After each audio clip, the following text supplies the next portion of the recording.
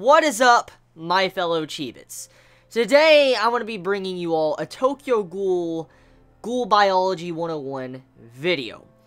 As the title says, I want to be diving into the biology of ghouls and what they are, where they came from, talking about Eto and what she is, along with why ghouls can drink coffee.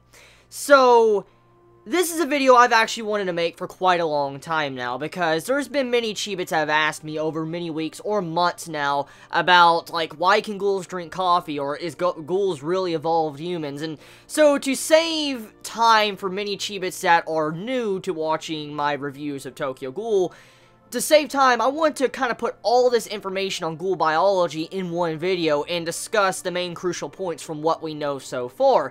Now, I'm going to be discussing the evidence we have gotten throughout the series, and I'm just going to be bringing it up, and if you have something to add as well, please do so in the comments. From what we know, ghouls are a creature or a being that looks human-like, and ghouls, they have to eat humans to survive, but apparently they can also drink coffee, which has been one of the biggest mysteries of Tokyo Ghoul since the very beginning, because there's been many reasons or many theories about why can ghouls drink coffee, but there's never been anything that's really gave concrete information of why they could. But before I get into the coffee fact, let's talk about some of the other things we do kind of already know about. So ghouls, as we know, since they have a human appearance and they have to feast on humans, it's not really that they have to feast on humans, it's actually they need the RC cells inside of the human body. So if there was a way for CCG or anyone, scientist or something, to extract RC cells into some form of substance, maybe, you know, take a shot out of a regular human, get the blood out of it, and then give it to a ghoul, maybe there could be an effective way for ghouls not to always have to hunt after humans and kill them. It could be a way or a vaccine to be able to stop ghouls and humans from trying to kill each other. But that's for a completely entirely different video. For now, though, as we know, ghouls need RC cells in general. It's not that they need to eat human meat, they need the stuff that's inside of the human being. Now the question is, what is RC cells? From what we know, RC cells is a supernatural element to Tokyo Ghoul. It's a new cell that has been introduced into this core series, or the verse, and we don't really know its exact origin. From what information we do know, though, the cell looks like an infant child, and also the name of the cell is called Red Child Cells. So that is the name we got, and the structure of this cell, like I said, it looks like a infant child, like a baby human child, which is very creepy, and that there's so many ways or many reasons I could talk about that in general for a long time, but I want to save that for now. So Red Child Cells, as we know, that is what they look like, and that is kind of what they're about. We don't really know the origin, but we do know that they're a, like, supernatural part of the Tokyo Ghoul verse. So, since ghouls need to feast on this, the question is, why? Why does ghouls hunger after RC cells? Actually, there is a very obvious answer to this.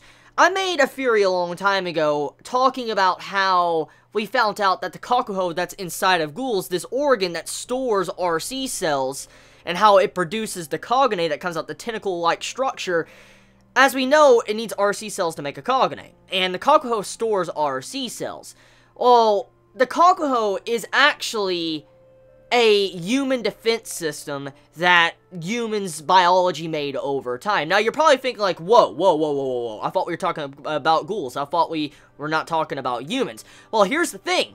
Humans are actually ghouls, because there's a lot of evidence to support this with humans being ghouls. For one, as we know, in the human body, when something is getting affected, like let's say many humans are getting affected, humans tend to try to evolve past this. It's actually in evolution. Creatures tend to try to evolve past something that affects them in their environment. And let's just say RC cells are what was affecting humans. Because as we know, very recently in Tokyo Ghoul, there was a disease that was introduced called ROS. Now, this ROS disease is red cell oversaturation. So, there's like too many RC cells inside of the human body, which causes it to where the human gets these weird, like, cognate-like structures coming out of different parts of their body, which, the example we saw was a cognate coming out of this girl's face, and it started off as a pimple, but turned into a giant-ass cognate-like structure coming out of the face, which is very weird, because as we know, cognates are supposed to come from a Kakuhou.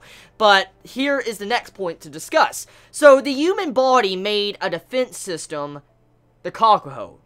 Actual organ that's also new to the Tokyo Ghoul verse. It's an organ that also could be considered a supernatural element, but it does make sense, because the human body has been shown to be able to evolve over time, over periods of thousands of years. Now, you're probably thinking like, whoa, so you're saying that humans evolved into what they are now, ghouls. Yes, that's what I'm trying to point out here, because the Kakuhou is actually a human defense system that fights off ROS. ROS, which causes this cancer-like stuff that you can consider like, you know, ghoul cancer. You get this Kagane, comes out, and then you die, and it makes it to where your brain and everything kind of shuts down, and let's just say you're brain dead. That's the best way to kind of put it.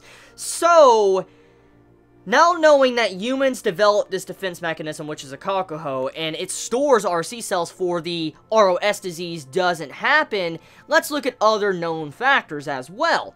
So, exactly why or how did this happen?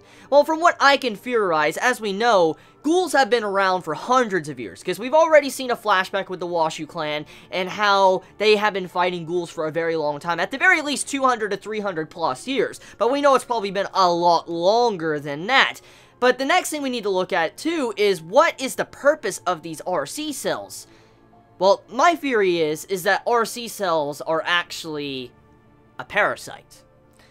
RC cells have somehow got into the human body, and eventually, because of this disease, which RC cells cause, ROS, the human body found a way to kind of counteract this disease, which eventually turned into the Kakuhou, and stored this disease inside of that organ where the human wouldn't die. Because we do know natural human beings also have RC levels. They also have RC cells and RC levels attached to them. So humans are just like ghouls when it comes to that regard.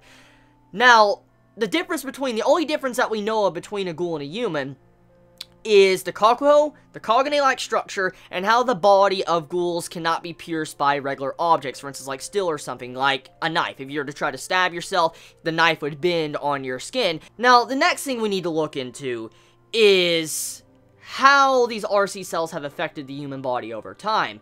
My theory on the RC cells being parasites is that since the RC cells entered the human body, I think it changed the genetic makeup of a human being, or at the very least has altered the brain in some way to where they've changed the pattern of humans of what they want to eat. Because there is a lot of articles about parasites entering animals, for instance, like an ant. The perfect example is this ant, or the caterpillar fungus, which has been very recently that's happened in Tokyo Ghoul with Psycho.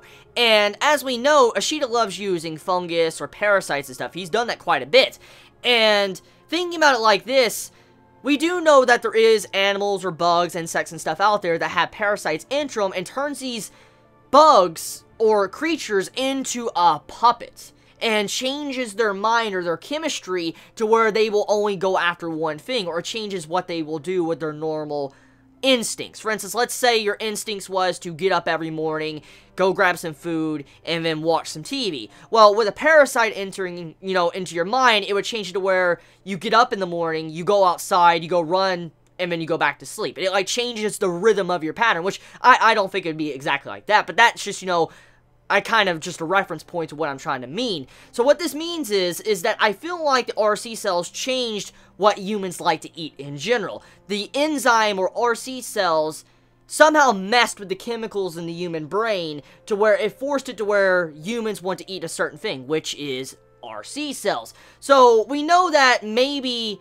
this parasite changed what humans wanted to eat to benefit the parasite to eat more RC cells. You see where I'm going with this? Now, the next thing we need to really look at is also the breeding habits of humans and ghouls. We do know that if a creature is not structurally similar or genetically similar, two different animal or species cannot mate. It's not possible. It's like trying to mate a cat and a dog. You can't do that. That's not fucking possible unless you fuck with the DNA so much that yeah. So, the main reason here is that we do know, and it has been shown, that humans and ghouls can mate. Look at those parents. It's a perfect example. So we do know humans and ghouls can mate. That means that they're genetically similar. So once again, it goes along with the lines of how ghouls are humans, because they're genetically similar to where it is possible for them to mate. For instance, like wolves and dogs.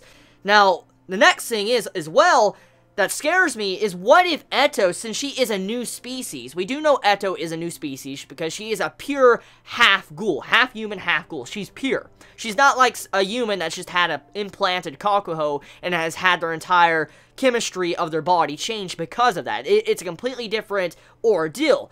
Eto is a pure half-blooded ghoul and human.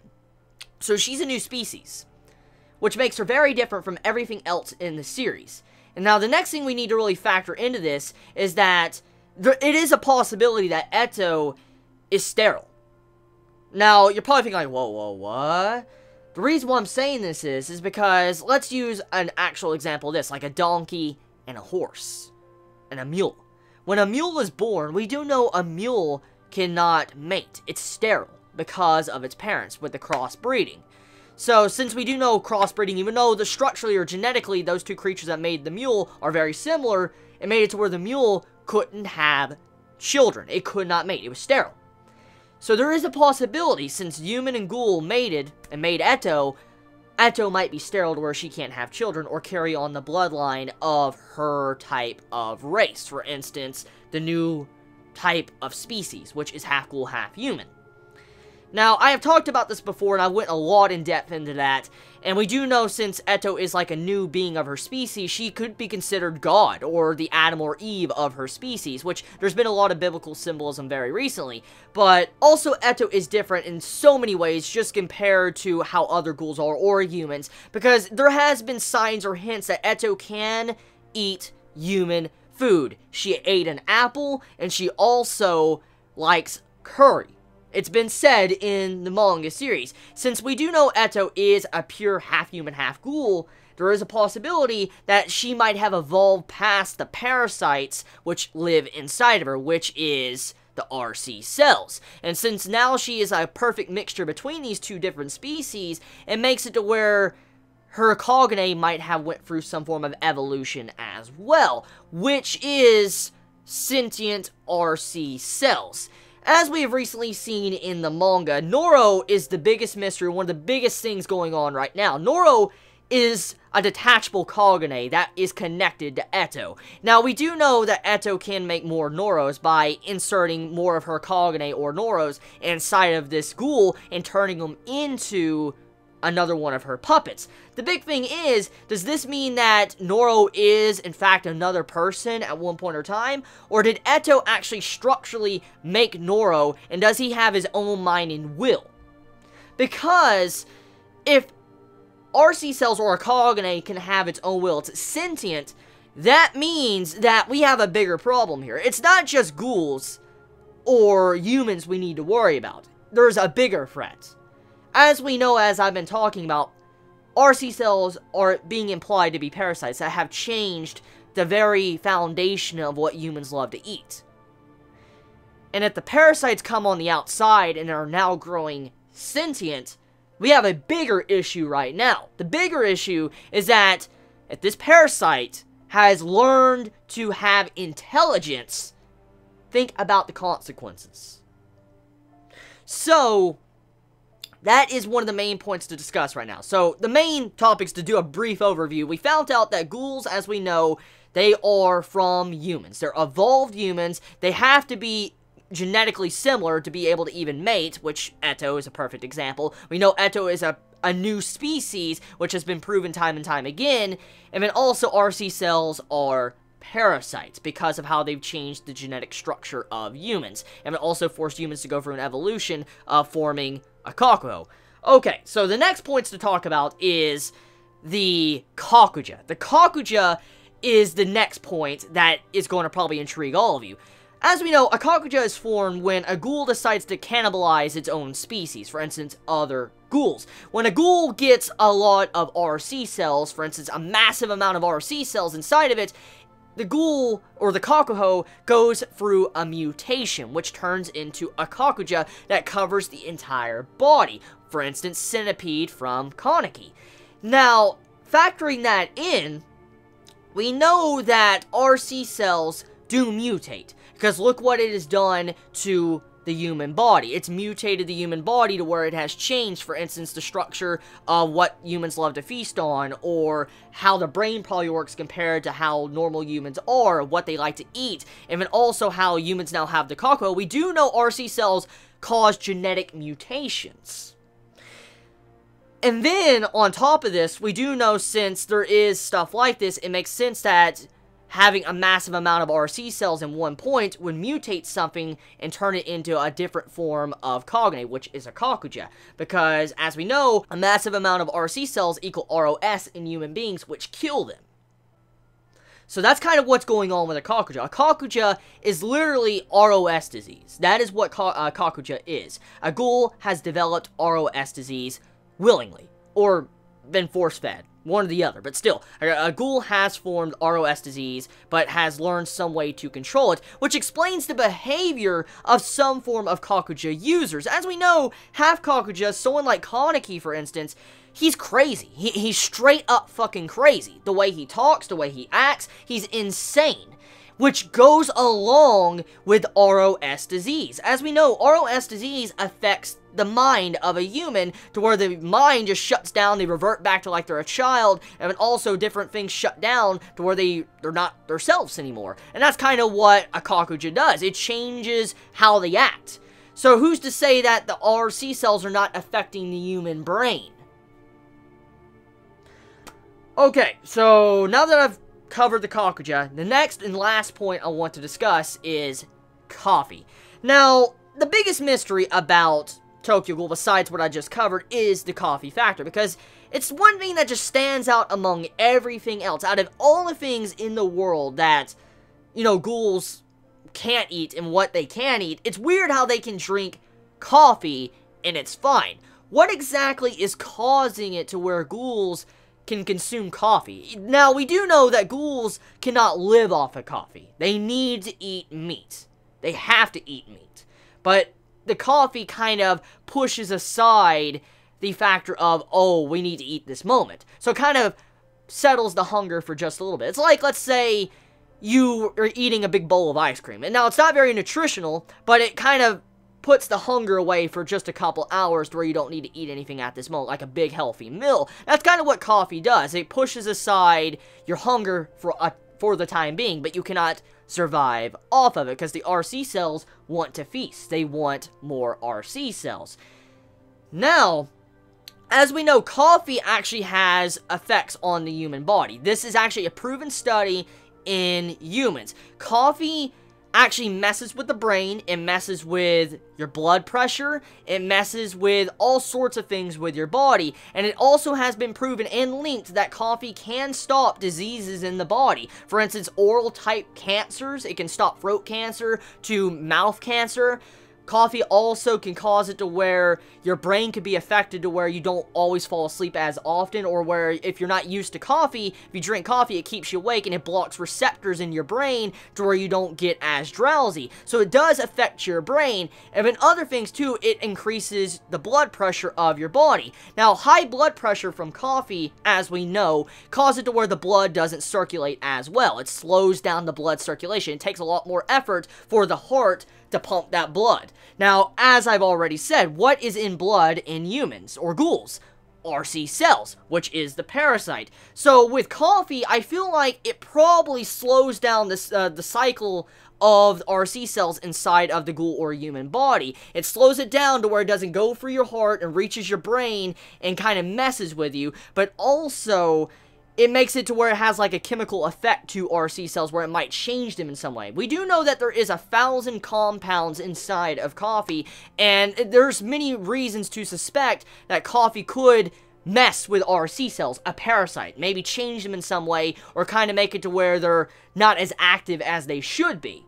Now, if you did not know as well, you're probably asking, okay, so maybe drinking coffee caused that, but it does not explain how the coffee can taste well to ghouls. That actually makes a lot of sense as well. Coffee instantly enters your bloodstream soon as you drink it. Now, not as much as waiting till it digests and kind of turns into the different type of chemicals in your stomach and intestines and kind of goes through your body, but soon as you put coffee into your mouth, the caffeine enters through the different lining of your mouth to your gum and all that, and enters your bloodstream. So caffeine instantly, as soon as it hits your tongue and mouth, it enters your bloodstream, which affects RC cells. So you get my point here. So as soon as coffee enters the tongue, it probably does some form of chemical reaction where the RC cells are turned off, and then the human brain kicks into work, and it's like, oh, I can actually drink this, because, I mean, right now the RC cells are not doing their job. So that's about it. I think I've covered everything I need to. Hopefully I didn't miss nothing. Hopefully this explains a lot about ghoul biology to you and what it truly means at this point in the story. You all have a wonderful day or not wherever you live. Please be safe. Chibi out.